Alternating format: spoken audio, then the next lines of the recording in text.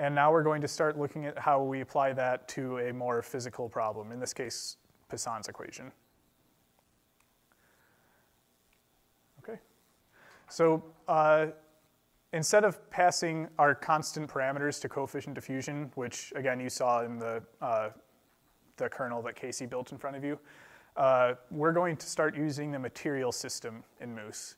And this allows us to apply properties that can vary in space. So if you remember in the coefficient diffusion kernel, we were inputting a parameter from the input file, right? We said coefficient equals 1 or 2 or whatever. The material system will allow us to add a much more complicated coefficient. So if it's some kind of equation that varies in space or even in time, we can input it through there. So with that said, I'm going to cover the basics of the material system. So in its basic form, the material system creates a producer-consumer relationship among objects. And what this means is that materials produce, its output is a thing called properties. And other Moose objects, including other materials, can consume these properties. So each property must be declared to be available for use by kernels. I'll show you what this means later. And what that, here's the pointer. In the kernel, instead of saying add param, you can declare the property here, which declares the material property and returns a writable reference. If you want to compute all the declared properties in your material at once, you can override compute QP properties. And you can use these, it can use coupled variables in kernels. So it works.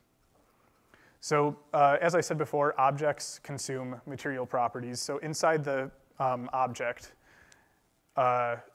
instead of saying get param, you can say get material property of type, so real vector value, whatever value it is, in a kernel, or so as needed. It's not just computed at the beginning of a time step and stored. It's computed every single time it's required.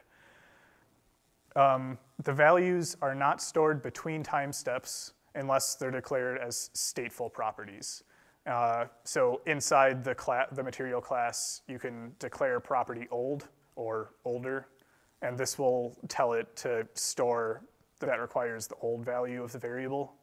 You can tell it to use the old value of the variable using this.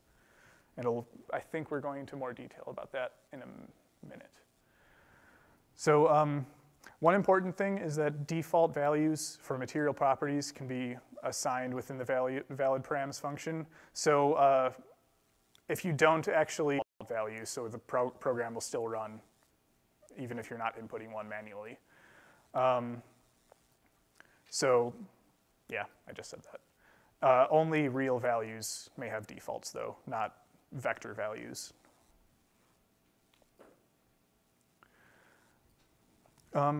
So in some cases, you might want to output the material properties thing under the material that you're creating. In this case, we're creating, this is built into Moose. It's a generic constant material.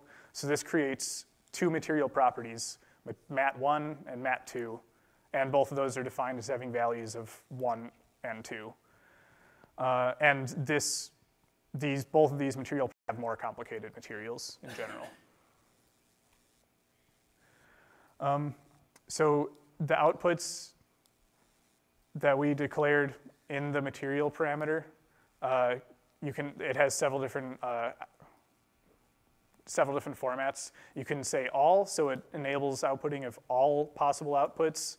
I've only used types, real vector value, and real tensor value.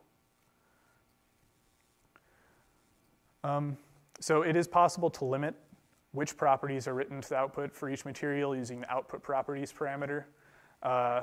For example, if we just set output parameters equals mat1 from the previous material we wrote, it's only going to output mat1 class in Moose. So if you want more information, you can see all the tests in the materials in Moose. We're just scratching the surface here. I don't think need to show that. Okay. So material properties can be of arbitrary C++ that support automatic output. So what's being done here is we're using an auxiliary kernel to read the material property and output it. Corey, I believe, will go into auxiliary kernels later. So you don't really need to worry about what that's doing at the moment. The point of and this is what I mentioned earlier, stateful material properties. So you can store multiple time levels of your material properties. You can also do this with variables. So in Moose, these are called stateful material properties rather than state variables. The only thing to keep in mind if you do this, take more memory. If you have a very small problem, this does not matter at all. But if you can imagine when you have multiple dimensions and a very complicated material or lots of material properties, this could start to become a problem. Okay, so with that said, I'm going to show you how we actually use a material property applied to a more physical example. So for fusion example. So we're going to create a material object called, very creatively, example material. Though, for this example, the relative permittivity will remain constant. This could be applied to have some kind of spatially varying permittivity. So this is just a very simple example material. A very generic material header file. You can see here we're inheriting from material.h. And all we're doing is we're overriding compute QP properties, and we're declaring. And then in the C file, we're, again, reading from the example material.h file that I just showed you. There are no input parameters. And here is where we're declaring our material property. So this is saying we're creating a property called diffusivity, or this is where compute QP properties is created. And all we're doing is not even an equation, just an assignment. We're assigning the value of 1.01 to our material property diffusivity. So you can imagine here, you could add some parameters, you could couple in some variables and have some kind of calculated from a material property rather than writing it explicitly in your kernel.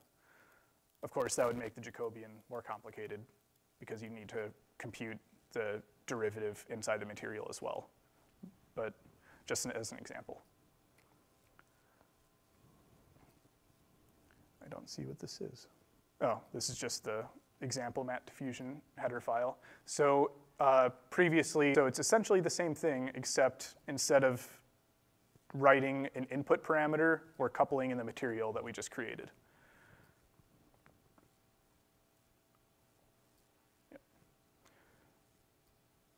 Yeah, and you can see here, this is the kernel's header file, by the way. So here, so in the C file, right here, input parameters equals diffusion. There's nothing changes there. And here in the constructor, we have diffusivity. We can call that whatever you want, but we're getting a material property that creates a material property called diffusivity. This will throw an error because it's going to look for a material property called diffusivity. So if you don't create that material, it'll break and it'll throw an error because it's looking for a material property that doesn't exist. And I will show you an example of the input file in a moment. So here's our residual statement. Again, materials can exist on the mesh. They can be spatially varying. We have to include the quadrature point here. And otherwise, the rest is exactly the same as before. I can see some blank faces, so if none of this makes sense, please let me know, or if you want clarification. Okay. So this is the input file. Just to give you an example, our new example mat diffusion kernel that we just built, the variable is v, and instead of adding a parameter from the input file, this example is going to read in a material property from our material. The body force does not matter for this example. So we have our two boundary conditions. On the left, we're assigning a constant value of 100, and on the right, example material, and of type example material. So if I go back to the source code for example material here. Oh, I went too far. Here we go. So this is going to just call this class, and all it does is, again, creates a material property called diffusivity and gives it a value of 1.01. Okay, and the rest is a Newton-Krylov, same PETSI options. And an example here is shown in step 3 of the tutorial app. So I'll run that really quick to give you an example. That is very choppy. And try to center it on the page. Yeah. Or no, the text on So I'll just go out to projects and show you where I'm going. So I'm going to the tutorial app.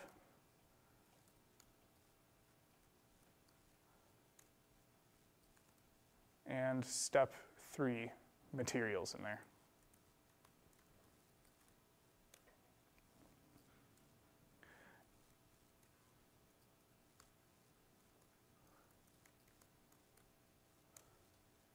And that's it. It runs very quickly. I have already opened the pair view file. So if any of you need to see how I'm plotting this again, I can.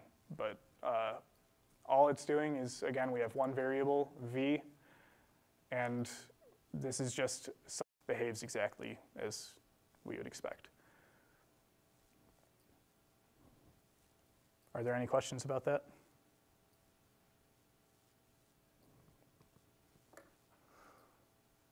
Okay.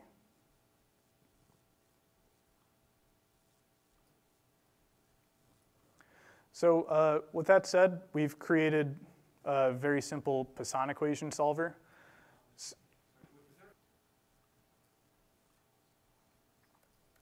I skipped over that because I was talking about materials.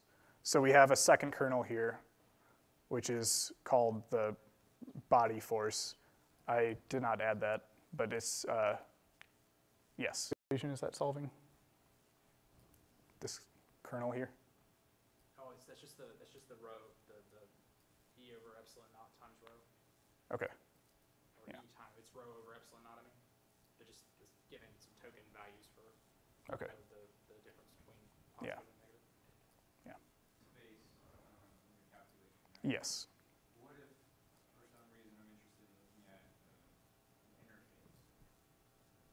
Like, how do I imagine I need some sort of reference point. How do I tell the program that x equals 3 and start to begin the interfaces and the material? Yeah, so once you start adding different, you would split through the mesh, you would split your problem into different blocks. So block 0 is some domain, and block 1 is your other domain. And then you can tell this material, you'd add a under type here. You'd say block equals 0. And that would tell it exists on this part of the material, or this part of the, getting into a more advanced topic. But yeah, in general, you define the block through whatever mesh generator you're using, and then you can also have that under variables. If you just want Poisson equation in one domain, you'd say v equals block 1, block 0, whatever. You could, when we were talking about meshes. So normally if you just create blocks, they're given numbers. But then you can give them human readable names. So if you wanted water and air, then you could do water and air and say limit, like I only want to solve for V in air, maybe. Or I only want to solve for this other thing in water. So that would be, yeah. So it's not just numbers. You can make them however you need to make it readable. Just for the, sorry, just for the example, it's just uniform in space. It's just a mathematical example. Yeah. Any other questions?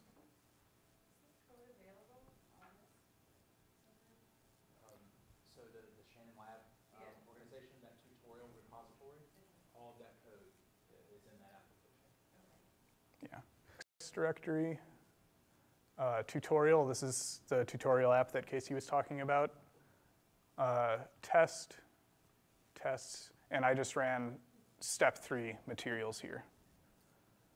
But all of these kernels also exist, either in Moose or in the source and include directories in this tutorial. Okay, if there are no more questions, I'll move on to transient analysis. Okay. So now it was a very simple example, but we've shown how you can solve Poisson's equation and add a start looking at a transient problem. So for the case we're talking about here, which is trying to solve some kind of plasma system, if we have some applied voltage that varies over time, you're going to start wanting to use a transient analysis. So for example, in this case, we're going to have an applied voltage, assign executioner to perform a transient solve rather than a steady state solve. So I'm going to go into a little more detail about executioners here. So as I just said, there are 2 main types of executioners, steady and transient. Moose provides a number of built-in executioners, but it's built to be modular, so you can modify this as needed. So steady state executioners generally solve the nonlinear system match to approve the solution. So there are a number of options that exist in the executioner block. So we can define the linear tolerance. So this is when you run the input file, you see the linear solve steps. So this sets the tolerance on those solves. We can set the nonlinear relative tolerance or absolute tolerance, and the max number of nonlinear iterations, which is default to 50. And I think in all the examples we've shown here, it's only taken 3 nonlinear iterations to solve. So transient executioners solve the nonlinear system at least once per time step. So to input a couple more options, you need to give it a time step, which is a starting time step size, the number of time steps, or alternatively, the start and end time. So you can give a time in realistic units, if you'd like, and a scheme, which is the time integration scheme. One useful option is steady state detection. So in your execution, you can also tell it to only check after a certain number of time steps, if you'd like. So this is useful because if it's steady state, you don't need to run anymore. It'll just stop the problem until you print out the problem has achieved steady state. Okay. So Moose provides the following implicit time integrators. The default is backward Euler and diagonally implicit Runge-Kutta method, and a couple explicit time integrators, which I've never used, so I do not know how well those work. So each one of these supports adaptive time stepping, which means that as the simulation will run, it will try to increase the time step. So it'll do this automatically unless you explicitly tell it to not do this. Okay, so if we want to run a transient problem, we need to add an additional kernel to our problem, namely the time derivative. So adding time dependence to a steady diffusion equation can be as easy as just adding the time derivative kernel. These are very straightforward. It's just the derivative of your variable with respect to time. And it turns out this simply because you can interchange the order of differentiation and summation. So in the equation on the previous slide, du dt is the time derivative of the kth finite element coefficient of the following form for the time derivative, where constants a and b depend on delta t and the time stepping method. Okay, and then from that analysis, you can get the Jacobian term for your time derivative, which is just the coefficient a times phi u in moose. So a time derivative kernel in your compute QP residual block, you'll have simply this, your test function times u dot. And Moose automatically knows that this is the derivative du. Any questions about that? Okay.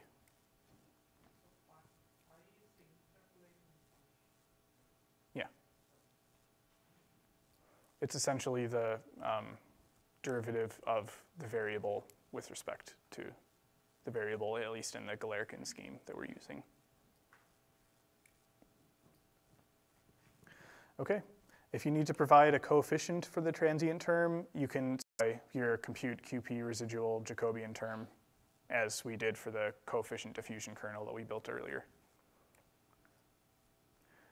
Okay, and the following code can be found in the Moose repository under example 6_transient. If you installed Moose, you have this already in the Moose directory. So this is an example time derivative, and we're also inheriting from material. And we've added a time coefficient parameter with a default value of 1. So if we use this kernel in the input file and do not add a parameter, it will automatically assume 1 for the time coefficient. Okay, and then we have the time coefficient in the compute QP residual slot. We're computing the time derivative. Since we inherited from the time derivative kernel, we can use the exact same compute QP residual from there. And we're just multiplying that by, if you recall. And the Jacobian does not change because our time coefficient is a constant value in this case. Okay, so in order to create or convert your problem to a transient problem, you need to add your appropriate time derivative kernels. So your time step, the scheme you're using, by default it'll be implicit Euler, so you don't necessarily need to specify a scheme if you don't want to, and either a number of time steps or start and end time, and that will run the problem in transient. And the next couple slides are just going to show you the convergence rates of those different time integrals being run. It's just a time derivative. It's a time-dependent diffusion problem with a source term f. And f is chosen so that the exact solution is shown here. Okay. That is a little blurry, but you have the slides available to you in the tutorial directory if you can't read this. On the left are the implicit schemes, and on the right are the explicit time integration schemes. And if you have no questions about that, I'll keep moving forward. Okay. So you can modify the way your problem is solved in transient. So this is very simple. It's easier than extending the transient class if all you want to do is provide a custom method for choosing which time step you want to use. So you don't necessarily have to create your own transient kernels if this is the case. So there are several different built-in time steppers. Constant dt, this function time step, so this will change the time step depending on whatever function you give it. So as you can add just a explicitly written function, and that will calculate the time step. I do not know what the other ones do because I have not used them, to be perfectly honest. Post-processor DT take current Friedrichs lags limit. So that can be computed as a post-processor, and then you can feed it into your time stepper, so you're not crossing the stability limit. So that would be that. And DT2, that'll solve for DT, and that'll predict the next DT you will be solving for. So it's an adaptive time stepping scheme.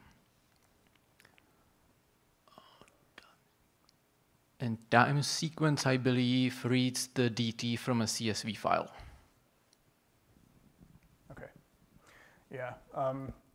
Zapdos in particular, which is the increase your time step as the simulation runs, as I was talking about earlier, and then if it ever runs into a problem, it'll step back a little bit and try to converge there. So you can start with a very small time step. By the end, you could be taking huge time steps if the problem is stable at that point. So those are very useful for making your simulation run in a reasonable amount of time. Time step, obviously, it'll increase by a fixed amount until it reaches a user-specified minimum value. Oh, and this is the DT2 time stepper. Nice. So take one, in this case, this is exactly what he was talking about. So you take one time step at size DT, and then you take the right time step through that method. So I'm going to skip through that. Yeah, and time sequence stepper provides a vector of time points using parameter time sequence. So time sequence stepper just moves through these time points. So as he was saying, you can have a number of time steps in an externally provided file, and it will just run the problem at those specified. We can add a time varying applied voltage with a parsed function, which all that does will write our function as a function of time, and the moose will be able to read that. And a function Dirichlet BC, which same as I showed previously. We have our example mat diffusion with a variable v, and we're reading our diffusivity or permittivity from the material that we created. The same boundary condition on the right, value 0, but on the left, we're using function that we've called function or voltage wave. And on the next slide, here is our function. So we're using a function called voltage wave, which is what we read into the boundary condition in the previous slide. This is a parsed function with a value shown here. So if you remember from our original prothode on the left side of the boundary. And the only other difference here is our executioner block. So we're setting it to a transient problem. Our time step, we're setting a specific time step here. We're setting an end time. So these are in actual seconds units. We're also setting a nonlinear relative tolerance here.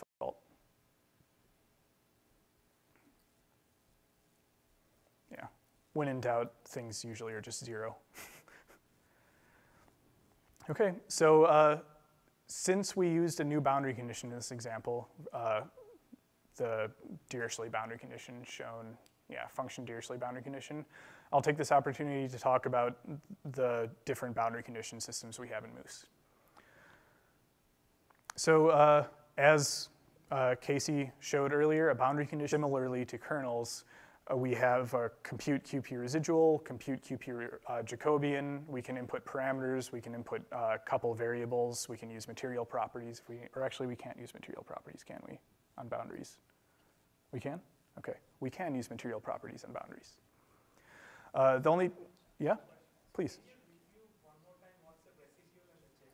Integrating or multiplying by the test function and integrating. Your residual statement will be what that creates, right? The Jacobian is essentially the derivative of that residual with respect to all the variables in the system. Yeah. Should I go into more detail? Integrated over the boundary. So instead, they just specify values on the boundaries. In this case, that means a Dirichlet boundary condition.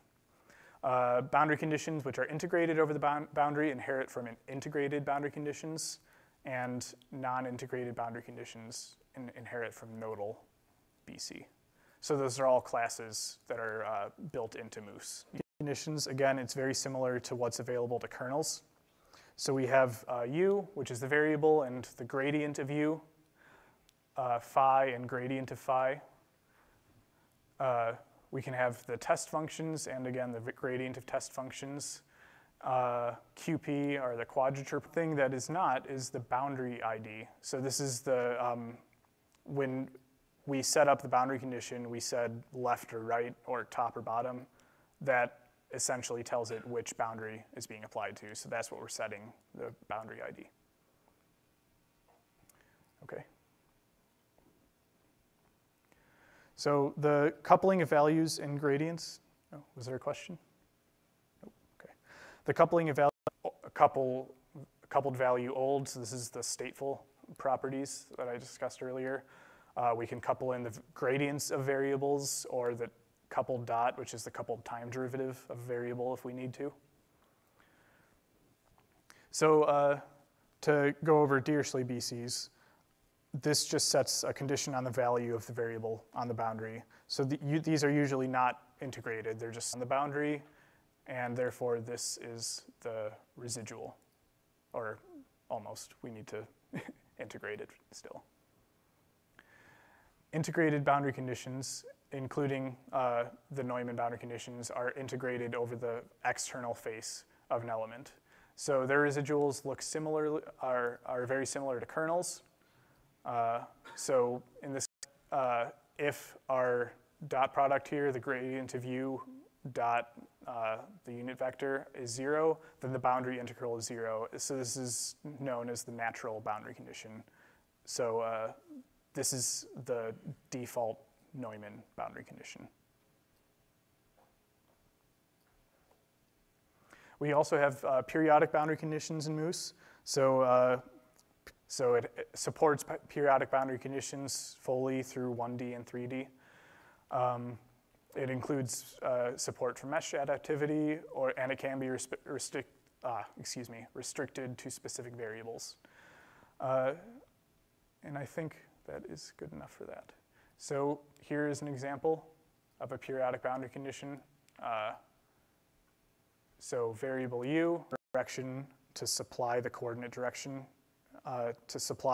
directions to wrap. And as an advanced usage, you can specify a translation or transform function.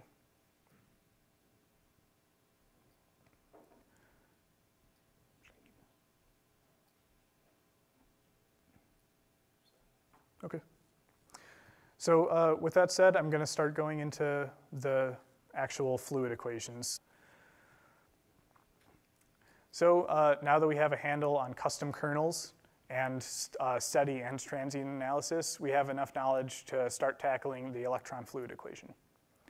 So to simulate fluid equations for the ions and electrons, we need to build a couple more things. We have our time derivative term, our particle diffusion term, coefficient diffusion, and reaction terms. We could use reaction in Moose like we did for the example, but we'd need to modify it in order to use an actual input reaction rate coefficient, constant, or function instead of just assuming a value of 1.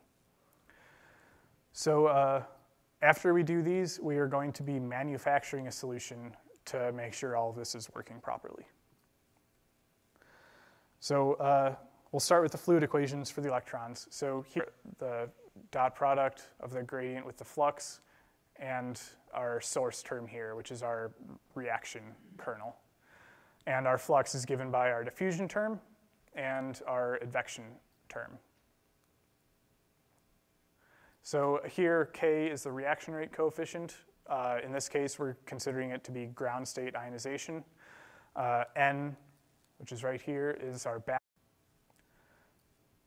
So the only thing we need to add, or add from scratch at least, is our field advection.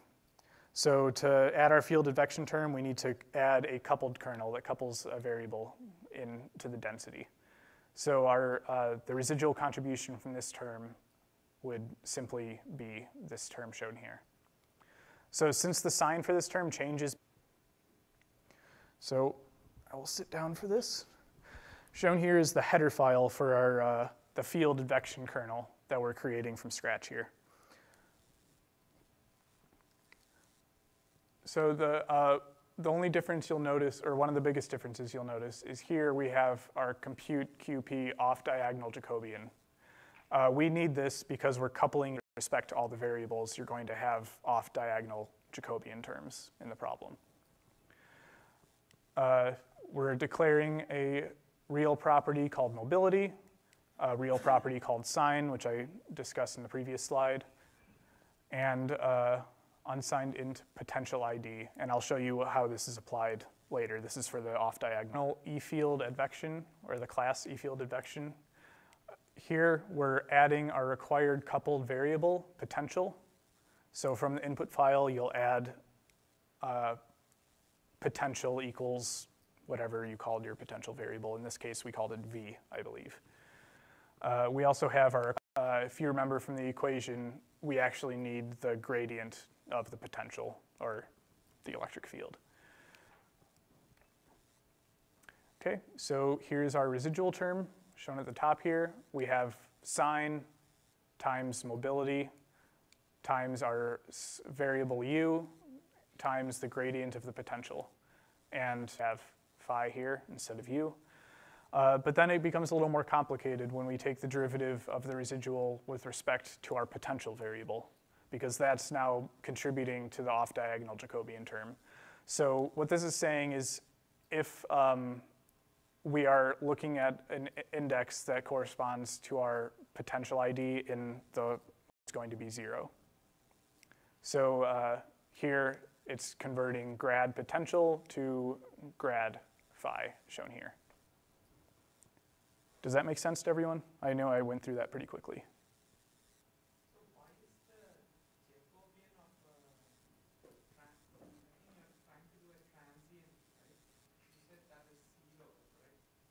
Zero only if your kernel is not acting on the variable u. So in this case, if we have a reaction term, for example, and all it's doing is coupling in a different variable, so it's just a source term that doesn't depend on the variable it's actually providing a source to, then the diagonal term would be 0. So the derivative of the residual with respect to u is not 0. So we have an on-diagonal Jacobian term here.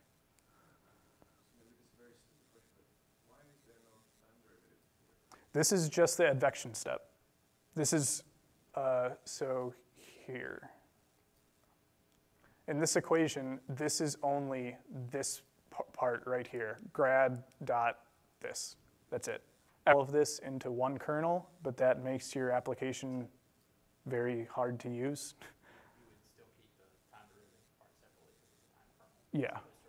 Yeah. So in that case, you could put every other term other than the time derivative term in one kernel with one residual and one Jacobian. It would make the determination of that Jacobian. Am I mistaken? No, in this case, we're calculating it through Poisson's equation. Okay, so that's what the question was. You need the Jacobian with respect to v.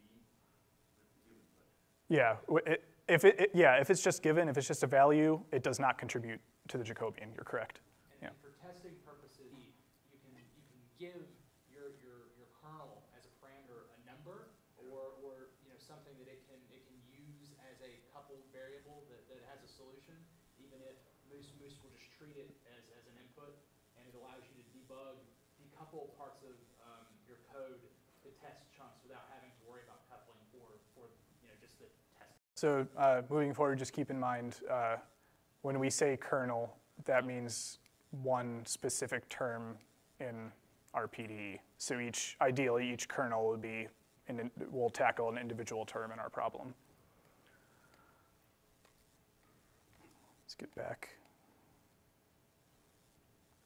Okay, so this is the last thing we talked about. So the next thing we need is our ground state ionization to have a constant material property, K, which is our rate coefficient. And we're also coupling in a variable mean En, which means mean energy, stands for mean energy in this case. So this is the C file. So we're adding a required coupled variable, second species, our second species density, which is defined as the coupled value. K, our rate coefficient, is being fetched from a material property that we're defining as Ki. And we will show how this residual, or what this residual looks like here. So our compute QP residual statement times U. So in this case, we don't actually use mean En. This is in this case, your K here is going to be defined as a constant. So if you were to say, if this is argon and you wanted to use like a rate coefficient equation, then dependence on mean energy or a dependence on electron temperature. So in this case, this Jacobian, if you have a material property that is a function, your Jacobian would actually be kind of complicated here. But for the sake of simplicity and not A times second species density times phi, but that's just a typo. But if you had a K that was mean energy dependent as well, then you would need to use, you would have another off-diagonal Jacobian contribution like the previous one, and you would have to take into account the exact form of your Jacobian. It's just there was a typo. Yeah. So in this case, our rate coefficient is just going to be a parameter, not a complicated function. So as we'll talk about later in this workshop, it is generally important to manufacture an artificial test for smaller parts of a code to test right-hand and a custom right-hand side term that forces the problem to converge to a predetermined solution. This allows you to make sure that everything is working properly because you know the solution is supposed to converge to. And in this case, we have designed the solution to this problem to be that function shown on the bottom here. So this is our input file, and in this case, we're actually running in steady state again for the purposes of this. Is our electron density. Scaling, this is something that you have not seen before. This is sometimes needed for convergence. What this does is if our electron density is on the order of 10 to the 13 in the solver, like the Newton solver or preconditioned Jacobian-free solver, this will scale the problem back by this factor. So we've added a couple auxiliary variables, which will be talked about later. So these are being used to compare this is the potential method of manufactured solutions and electron density. So this is the values that we're comparing to. And again, these are the auxiliary being computed that we can use to compare our solution to in this case. So here we have our kernels. We have our electron diffusion term, which is just coefficient diffusion with a diffusion coefficient listed here. The E-field advection term, which we just built. We're inputting a mobility of 3 times 10 to the state ionization electrons. So this is, we're just adding a parameter of second species and giving it a density of 3.22 times 10 to the 16. And this is meant to be the background gas density that is being ionized to produce electrons. And our mean energy, which is not used, is 4 in this case. And this is the same boundary conditions as before. On both sides, we have Dirichlet boundary conditions of 1,000 and 1,000. This is for the electron density, remember, not the potential. And here we are defining our functions. So our potential function is shown here. I'm not going to read off a function, which is a parse function. So these are essentially, this is the manufactured solutions. These are what we are trying to compare to. And here we have our generic constant material. This is what's inputting the material property Ki into the ground state ionization kernel. If you remember, we said we're getting a material property called Ki, and this is where we're defining it here. Okay, and here, like I said, we're back to doing a study problem for at least this test case.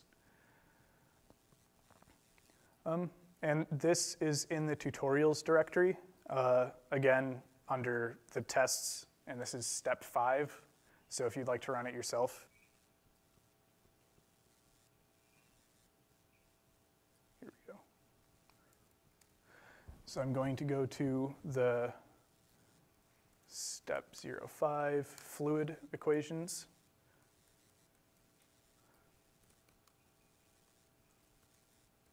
Nonlinear convergence solves. This is a study problem, not a transient one.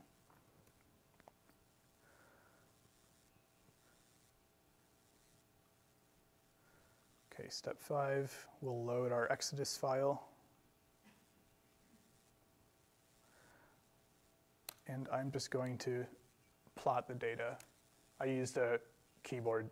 In the top right, you'll see the legend. So green, which you cannot see, is the calculated electron density. And then we also have our auxiliary variables, electron density underscore MMS, which stands for method of manufactured solutions, and our potential.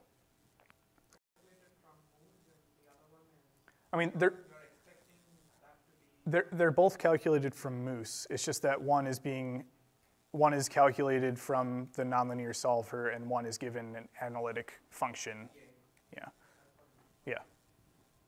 So in this case, the electron density profile is this. Yeah, the pair view. Okay.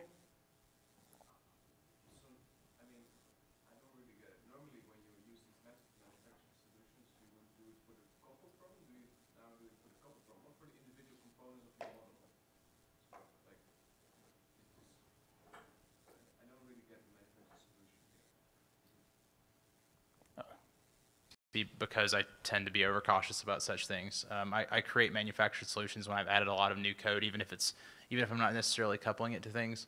In this case, we've kind of isolated this particular problem, and we're making a solution for it to test all the kernels.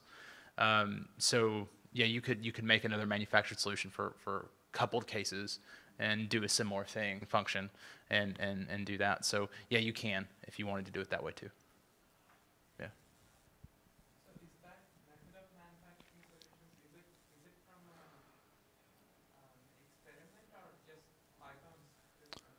No, so we will tomorrow. We'll add this, and so in short, when you're doing something like that, you're trying to pick a solution that stretches the legs of the problem.